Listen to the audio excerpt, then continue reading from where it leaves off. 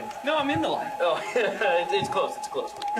Stay in the line. I think the banner captures the spirit of Allen Fieldhouse in that it was started by students organically, and it's done freehand.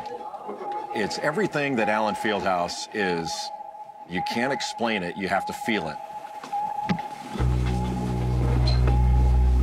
So I entered the architecture school in 1983. I met Todd same year.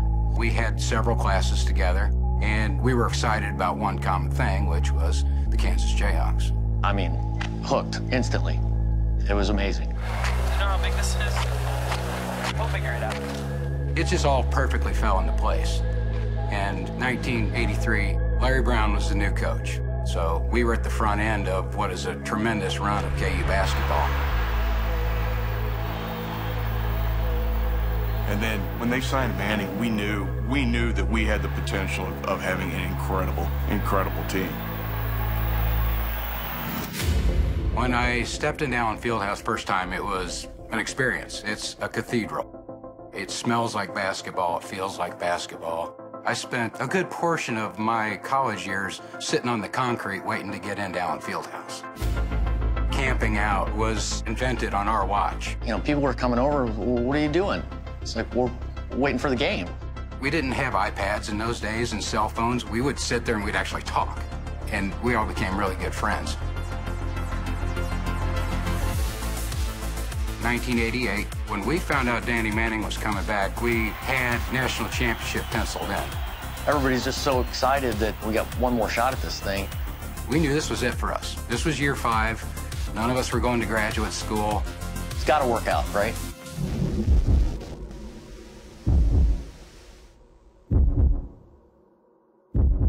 And then, you know, we started having some tough times and losing some games, and, you know, I don't know if this is going to happen. This season slowly began to unravel. Really, what the hell's going on here?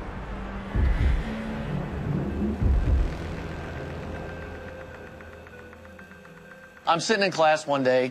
I'd been thinking for quite some time about Allen Fieldhouse needed to have some kind of external identity. New Mexico's got the Pit, Clemson has Death Valley. I just thought Allen Fieldhouse should have some kind of identity like that. 100 years ago, between midnight and 1, something unknown came out of the fog. Now it has returned. And, you know, I remember John Carpenter's movie called The Phog. There was this ethereal fog that would come through, and it just kind of stuck in my head.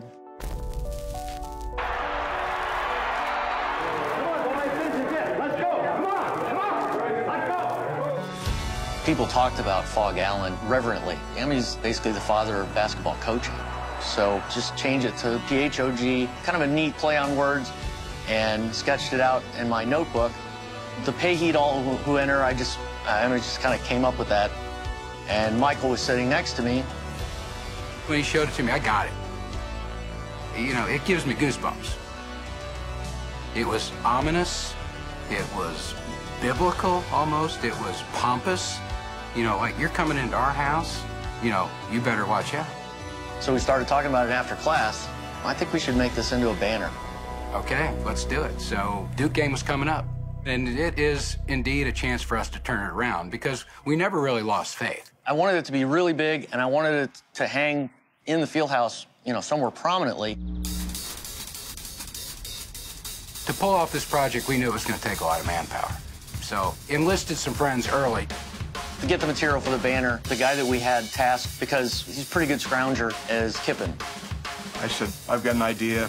I know what we need to use.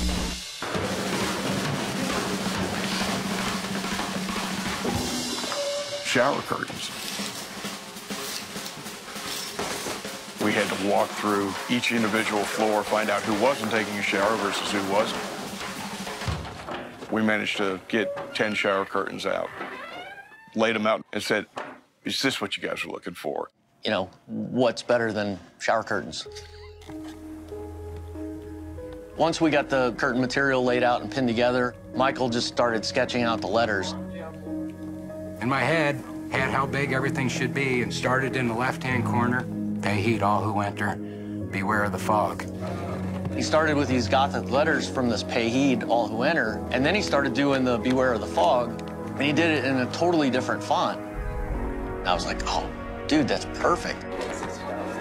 As I was putting this out, they were painting.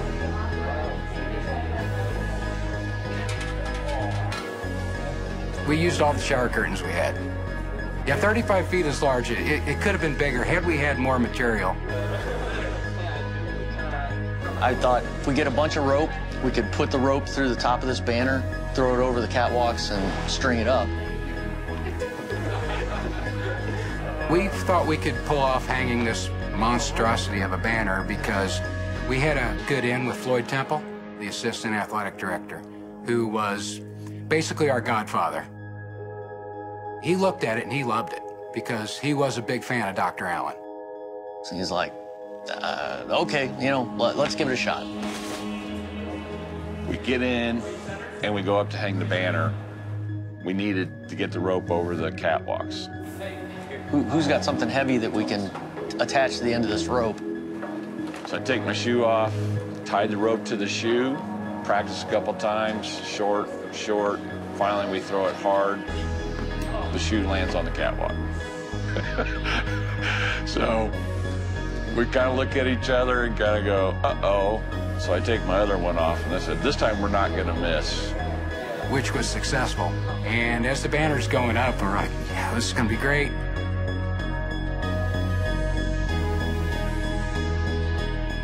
It was so special to have it up there. And we knew we were going to win. We knew we were going to win that game.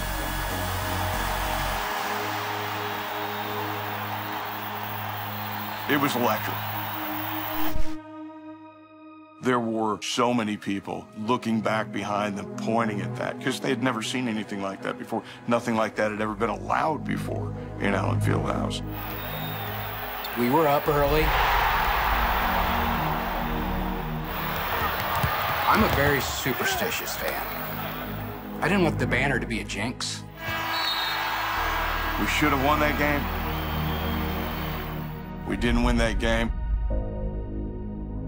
It just felt so disappointing. You know, we did this thing. It turned out so great. It looks great up there.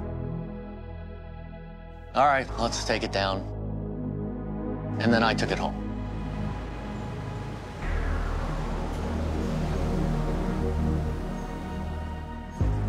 You know, as we keep going through the season, Danny's last game is coming up, and we started talking. It's like, why don't we try to hang it again?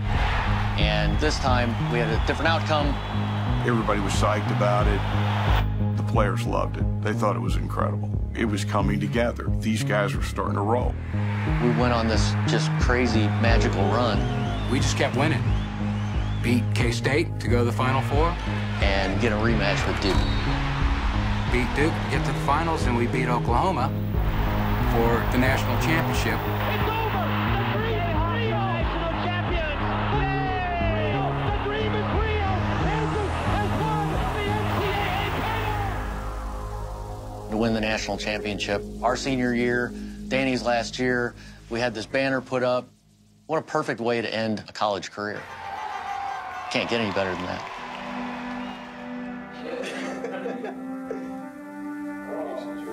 How did you walk out with this many shower curtains?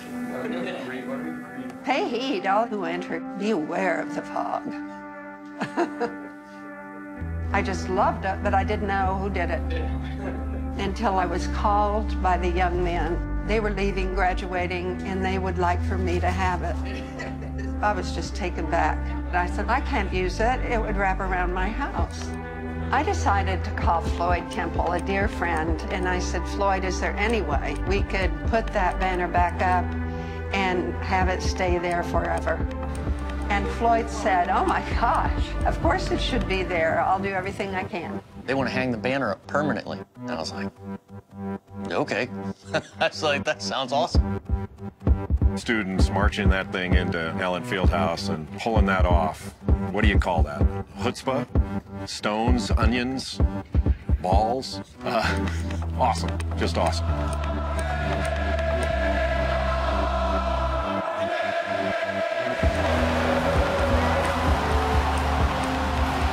You know, almost sounds English, something that would be said in the 1700s or some colonial times or whatnot, right here in maybe the most historical building there is in college basketball. What it has done is not only, give the opposing team a little shudder maybe as they come through the doors, but it also puts my grandfather's name, Phog, out there, and it makes people remember him. So many people call Allen Fieldhouse the Phog. We started calling it that, and now everybody calls it that.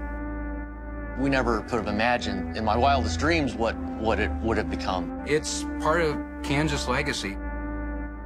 You just sit there and look at it and go, wow, I can't believe we did that.